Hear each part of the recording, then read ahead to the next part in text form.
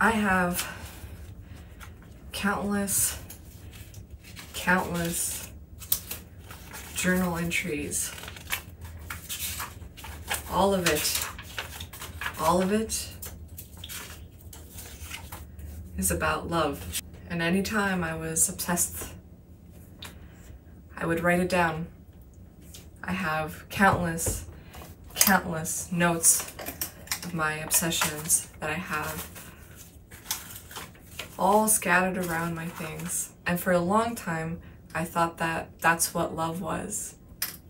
An obsession over somebody that no longer wanted you, that no longer loved you. And it made me think a lot about the difference between love and limerence. And limerence is a state of obsession, of idealization of another person as them being the perfect one for you.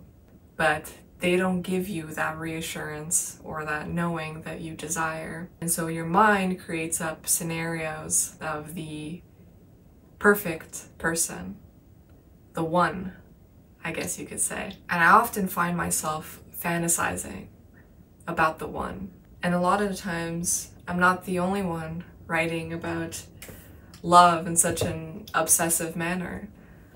You know, that's how we've been taught to know that that's what love is supposed to look like. From our writers, from our people on TV, from things that we consume. We believe that love is supposed to be an obsession, something that you cannot get out of your mind. And because you feel like you cannot get them out of your mind, then they must be the one. No matter how much you put yourself out there, no matter how much you write about them, it is still just an obsession. And oftentimes, limerence feels so much better than true love. Because love is slow.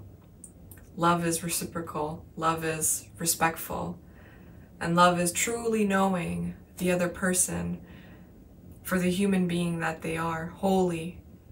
And it takes time to build that. Limerence is this high that you chase. And when that person gives you a little bit of attention or affection, and limerence is a state of obsession that is almost uncontrollable. It is constantly a figure of your mind because you convince yourself that this person is the one that will solve you, the one that will fix you.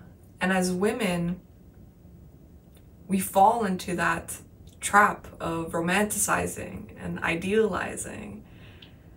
And that's why we read romantic novels, that's why we watch romantic movies, because we crave that. We crave that obsession.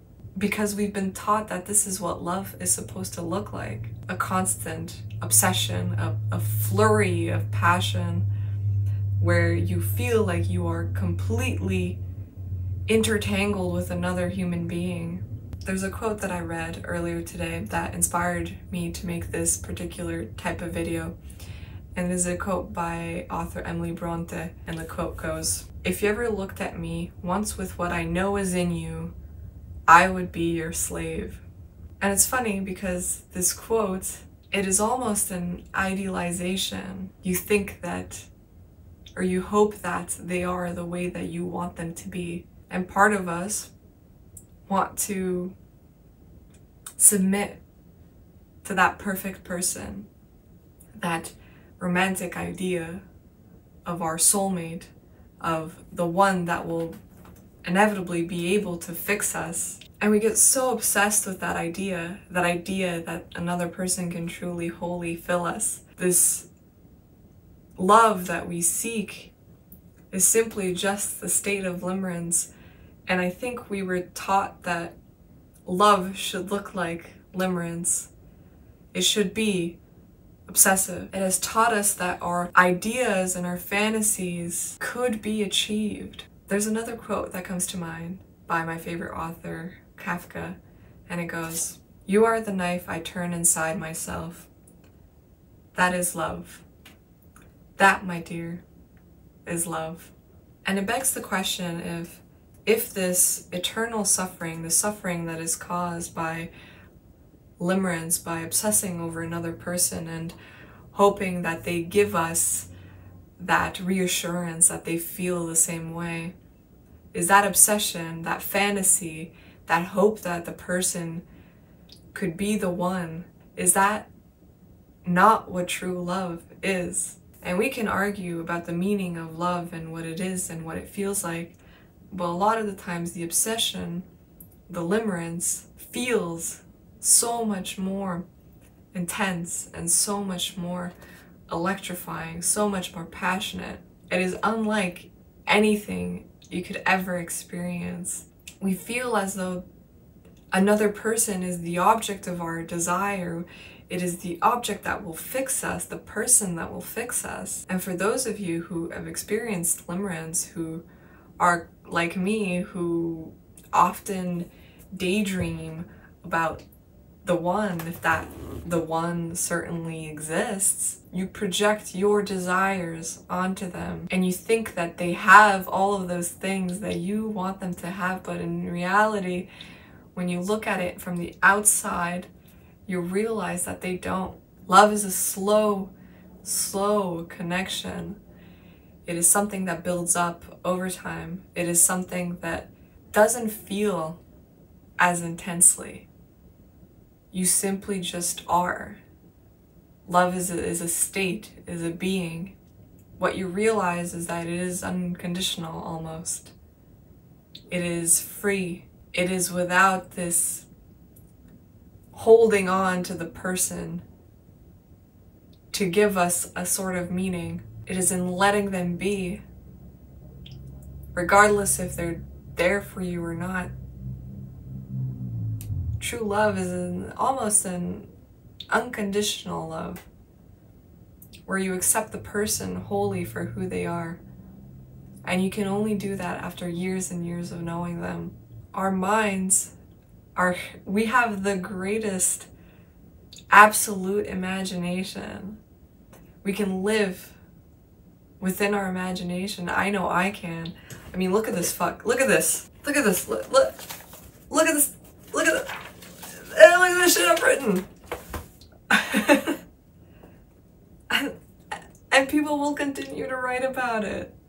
And people will continue to feel it. And people will continue to experience pain and suffering over love and thinking that that is love. It is maybe a form of, but it isn't true love. It is simply limerence.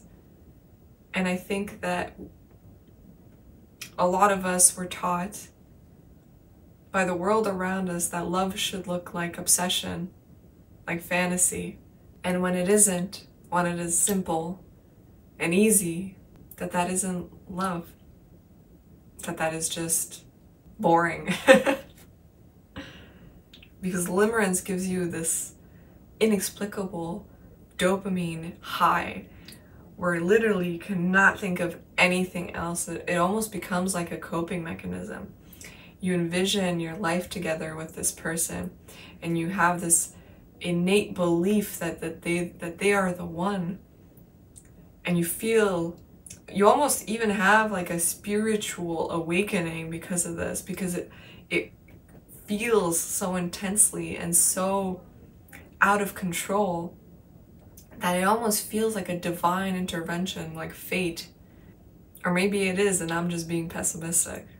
I don't know, I'm just a 26-year-old, I don't really know much, but I'm not a therapist. I'm not somebody who's gonna tell you what it means to love or how it looks like for you, or I can just simply talk about it from my own experience. And that is that oftentimes the obsession feels much better than reality. So if you're somebody who's love obsessed, I guess you could say, maybe we've been wrong all along. Or maybe we're right.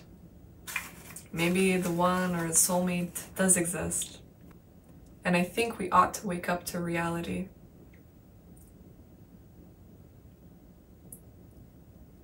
But man, is it ever difficult to. Anyway, thanks for watching and have a great day. Bye.